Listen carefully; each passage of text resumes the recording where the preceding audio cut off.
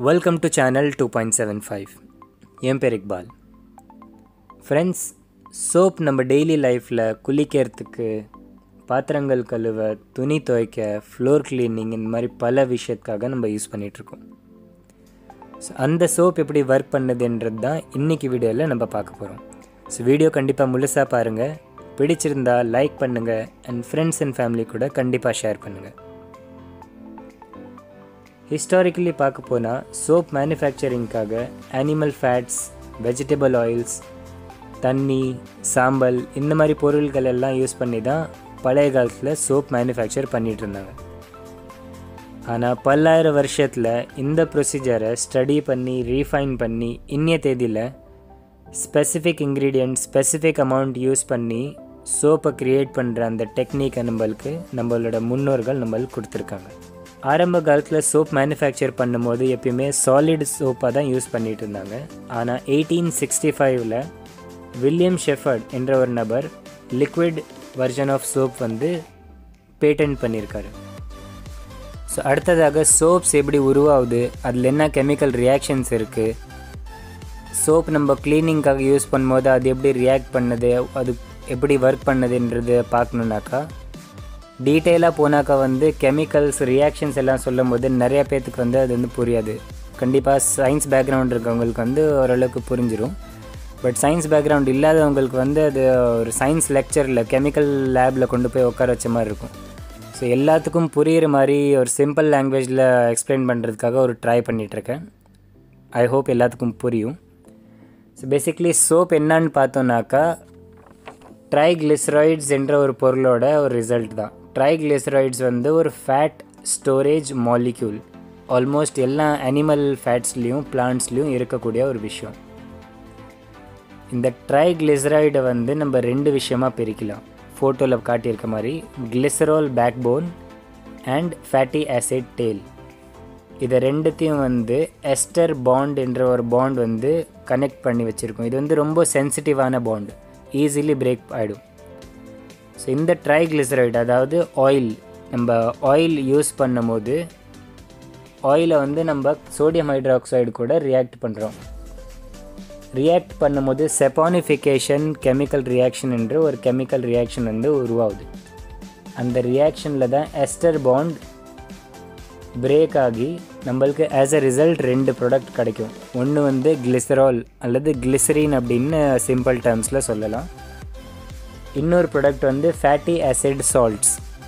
இந்த fatty acid சால்ட்ஸை தான் நம்ம கிட்டத்தட்ட சோப்புன்னு சொல்கிறோம்.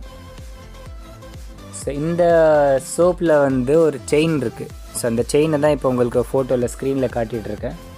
இந்த செயினில் ரெண்டு பக்கம் இருக்குது. நம்மளுக்கு ரெண்டு கை இருக்க மாதிரி அந்த சோப்பில் ரெண்டு பக்கம் இருக்கும். ஒரு கையில் ஒரு பக்கத்தில் போலார் எண்டுன்னு சொல்லுவாங்க. அது ஹைட்ரோஃபிலிக். ஸோ அதுக்கு தண்ணினா ரொம்ப பிரியம். இன்னொரு கை பக்கத்தில் இருக்கிறது லிப்போஃபிலிக், அதாவது ஃபேட் லவிங். இதுக்கு ஆயில்ஸ் கிரீஸ்னால் ரொம்ப பிரியம்.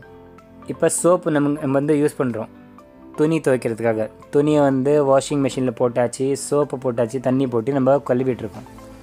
கழுவும் போது என்ன ஆகுனாக்கா இந்த சோப்பில் இருக்கிற ஒரு பகுதியில் இருக்கிற லிப்போஃபிலிக் எண்ட் இருக்குல்ல, அதுக்கு ஆயில்ஸ் கிரீஸ்னால் ரொம்ப பிரியம். ஸோ அது ஃபஸ்ட்டு என்ன பண்ணும், துணியில் இருக்கிற ஆயில்ஸை பிரேக் டவுன் பண்ணி உடச்சி தாம் பக்கத்தில் இழுத்து கையில் பிடிச்சி வச்சுருக்கும். கழுவுற ப்ரொசீஜர் எல்லாம் முடிஞ்சதுமா 2-3 தடவை அலசி எடுப்பீங்களே.